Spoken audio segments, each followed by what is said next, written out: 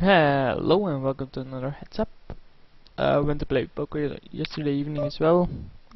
Live cash game and actually got break even. Even though I got quads twice, quad aces even, and quad fives. Didn't get an insane amount of value out of them. Did get some out of them, but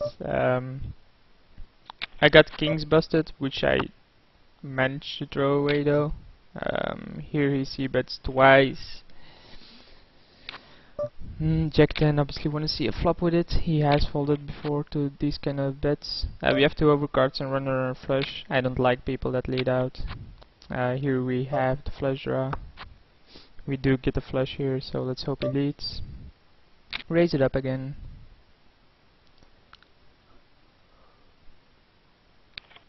Yep, that's the issue with leading out, right? It's gonna cost you a lot more than just check calling. Yeah, if you wanna be an idiot and shove, go ahead, Bulgarian. 8-6, obviously wanna see a flop. We hit middle pair, he will lead out because he's an idiot. I will fold here, but if he does this a lot more in the future, I will call with second pair. Here we have bottom pair, pretty dangerous. We still just have third pair, but I mean, look at this guy. What kind of bets are these? He just wants to pick the pot. Yeah, that's fine, but as soon as I get a hand, you're gonna lose all that money. I have jack high, so yeah, can't call there. 7-5, check. Hit an open ender, so 3 is fine and 8 is fine, and 8 is still good. We made a pair, which should be good, but yeah, I mean the board is really dangerous here to bet out on. Ace queen. If he shoves, I'm obviously calling. We have two overs here, so let's bet. See what he does.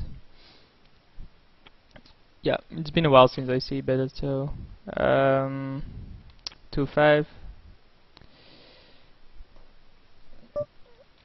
Actually, hey jack deuce, so I will give him this one.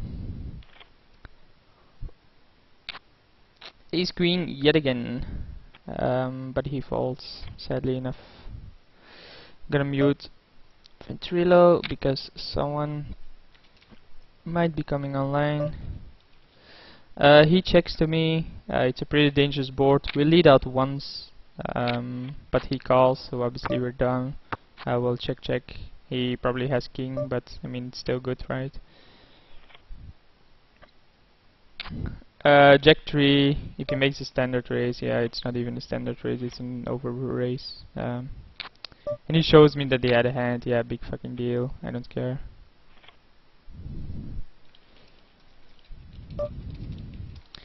Yeah, the person came online anyway, not on Ventrilo, which I'm on all day. He bet 60, which is a bit much, but I will call here. I mean, I had a flush draw. He overbets the pot yet again. 4-6. We do have the button though. He's just grinding himself in here. He 3-bets, but we have position, so we'll see what he does. He will lead out here. No, he doesn't. This is odd. I have no clue why he checks to me twice. He makes the call. Here he should lead out now on the river.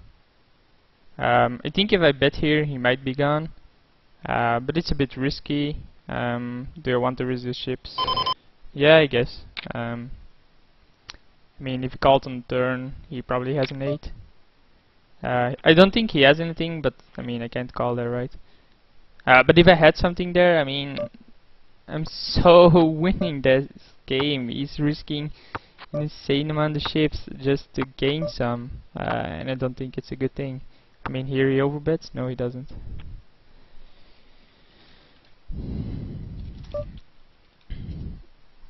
I mean, it's too aggressive in my opinion. I don't like people when they play like that. I mean, I don't like it. I just think it's a bad way to play. Here we have way too many overs. 4-5 is better than us. He bets 140 on the pot. 8 could have hit him, 6 could have hit him, but we'll call once. Yeah, we win this one. I mean, look at that. That's way too high of a bet. Yeah, 80 is fine. Way too high of a bet, and it costs him a really big part of his stack. We do have a king as an over, but I mean, we wanted something like a flush draw with it. We have a backdoor flush, which most people assume is good. But as soon as I get a hand, I'm getting a big part of this guy's stack anyway. It's been a while since we see bet it, so yeah. 8 deuce. He just gives us a free flop. Terrible flop for us. I mean, 9 here would be fine. Nope. Yeah, you can have it. Whatever you do, you can have it, especially if you overbet. Yeah. Mostly when people overbet like that, they tend to have something and just want to extract an insane amount of value out of a hand because they missed getting value before that, which is their own fault, of course. Here we have an open ender, so we obviously don't get there, so we will fold. And the 6 would have made us even a bigger straight, so 6 would have been great for us, but yeah. Ace 3 on the button, so an ace obviously playing it. We'll see bet here. It's the very first time at this blind level. We still have an ace as an out. Nope. We'll probably beat here, so yeah. He's playing really aggressive, so I just try to make hands and let him pay for them. So here we lead out for once. We do have the 7. I mean, the flush could be there. Queen could hit him, but I didn't. Yeah, after he checked, obviously, you know, I was winning, but it's a pretty risky board to do stuff like that. Yeah, deuce 9, didn't want to play it here. 9-8 suited, obviously want to see a flop. We have a gut shot, but it's only 3 cards. Yeah, we still only have a gut shot. We hit our 8, which might be good. I mean, the flush here is pretty sick. Yeah. See, I mean, with that kind of overbet, as soon as I get a hand, it's gonna cost them. And it did, so yeah.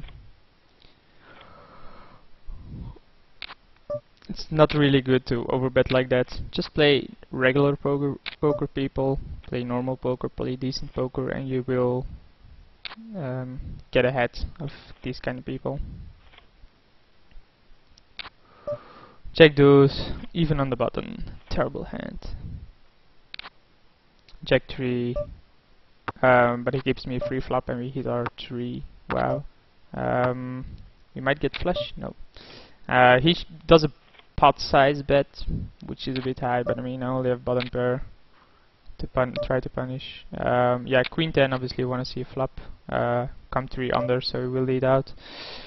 So he probably has an ace or something, ace king, which is still good on this board. I mean, if I had anything, I obviously would have insta-called, but again, shoving there, yeah, not a big fan. So here I have bottom pair, I have an ace as a higher card. It's a pretty dangerous board as well, with 8-10 and stuff like that. Especially now, an 8 is sick. We hit trip 6s, so we'll call. And he did have the 8, so yeah. I mean, the 8 was really dangerous there for me, right? Let's raise it up. We have an ace. We'll check. We hit our deuce, which is probably good. And now 4 beats us, 5 beats us, 6 beats us, the king beats us. And it's, yeah, we'll have to call. I mean, he doesn't have anything. Yeah, it doesn't. 4 jack, yeah, not gonna play it, still hate it. 8-3, still hate it, but he gives us a free flop. And we get the 3 of a dangerous board. Let's hope a 6 comes. Nope. He might have, yeah, that's way too much for me. I mean, I think he missed value on the turn or something, or wants to take the pot there. I don't care if he wants to take the pot, he can have it. If he wants to risk that amount of chips for...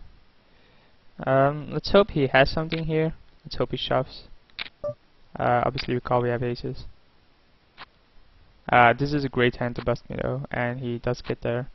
So yeah, we lose with aces. Yeah, not much to say about that. I mean, That's some bad luck. Obviously, connected suitors are probably the best hand to beat aces. But I mean, I finally get a hand to punish his over aggression, and I actually get punished. So see you for the next one.